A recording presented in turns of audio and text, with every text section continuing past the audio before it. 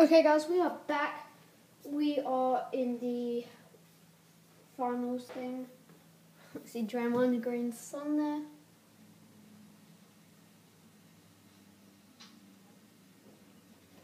Okay, the volume is not working that good.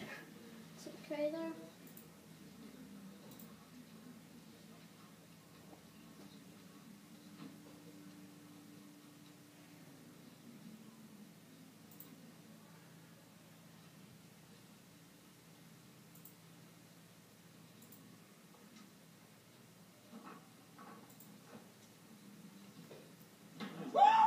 All right, KD.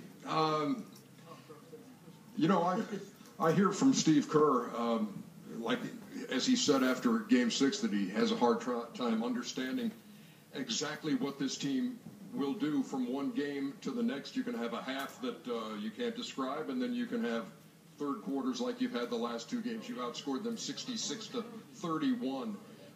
You give me your explanation. Well, we play kind of free and random, and sometimes that, looks a little erratic. But, once we lock in and focus on the defensive side of the ball, we turned it around. We hit some huge shots. Steph was incredible in the third for us and bringing us back and getting us a nice lead, and we just tried to build off of what he kind of started for us. So everybody came to play tonight. It was a hostile environment, number of respect for the Houston Rockets, but we're glad we're moving on.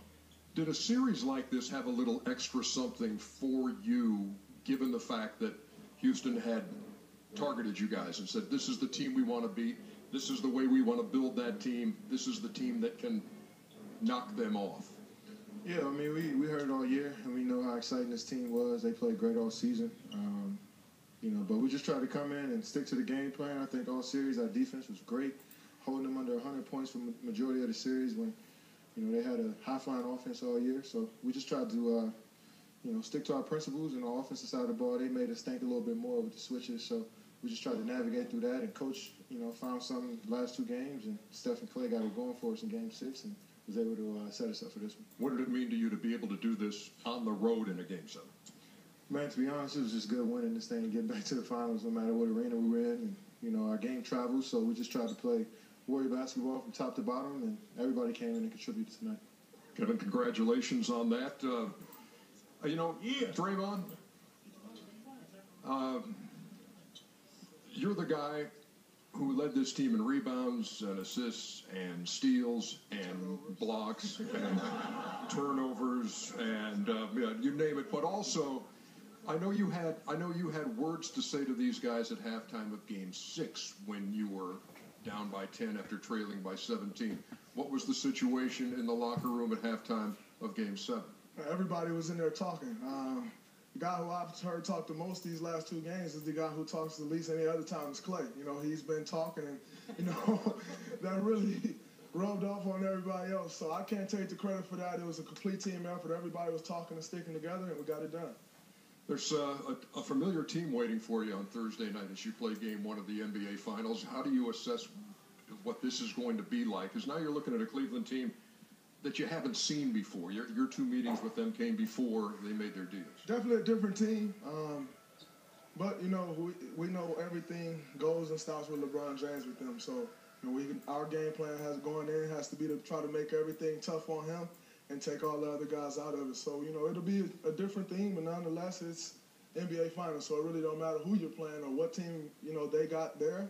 They're there, so that's our business to handle. Was this the toughest Western Conference series you've had in this run to the finals 4 straight times?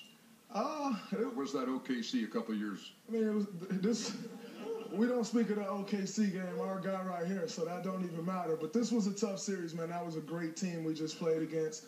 They gave us everything they could give us, and they almost pulled it out. So much respect to them and everything that they did.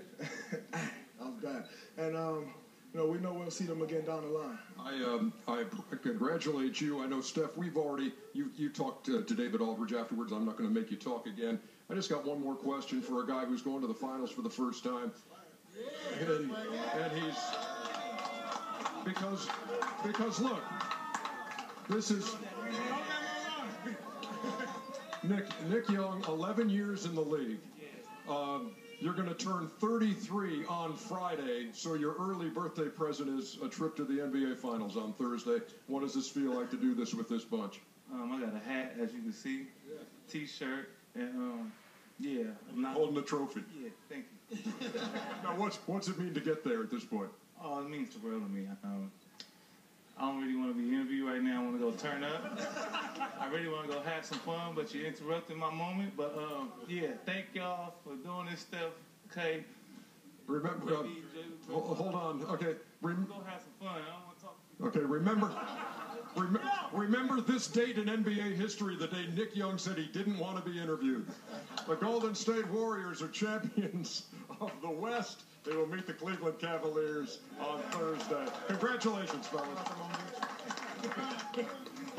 All right, thank you, Ernie. Also, one other stat passed on by our stat people, led by Brian Taylor and JP, Jeff Parrish. This was the largest halftime deficit, Warriors down by 11 at the half, ever overcome in a Game 7 win by the road team. And now here are the Warriors for the fourth straight year going up against the Cleveland Cavaliers. That never happened in professional sports, where the same two teams met for a championship 4 straight years. Reggie, Chris, how do you see the final? And obviously, it starts with LeBron James for Cleveland and what he has done this year. Played every game.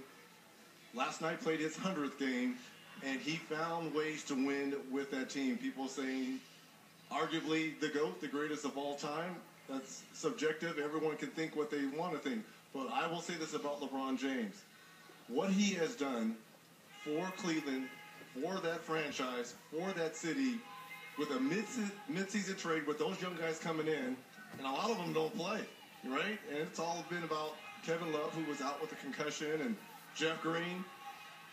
It's going to be an unbelievable final once again because of LeBron James and the history between these two franchises. And the trust that we have in LeBron. I mean, people thought he was out the first round, Toronto. The second round, people thought. And just to be able to watch, you want to say his maturity, but he's been this mature, it seems like, since day one in the league. Going to be exciting, the coaching matchup between Coach Lue and also Coach Kerr. But what the Warriors did tonight, that poise, coming back from a record deficit, man, that's special. I can't wait. And should be a compelling final once again with Mike Green, Jeff Van Gundy, Mark Jackson, Doris Burke on ABC. In closing, I so enjoyed the season once again, guys. With Reggie, the voice, great working with you on. The marvelous. It's been great. And thanks to our whole crew, entire group, just fantastic, led by Scott Cockrell, our producer, and director Andrew Greathouse. That does it for us. After a quick break, Inside the NBA, presented by Kia, continues live from Houston with Ernie, Kenny, Charles, and Shaq. Alright, thank you guys all for watching. Please like, subscribe, and we'll see you guys next time.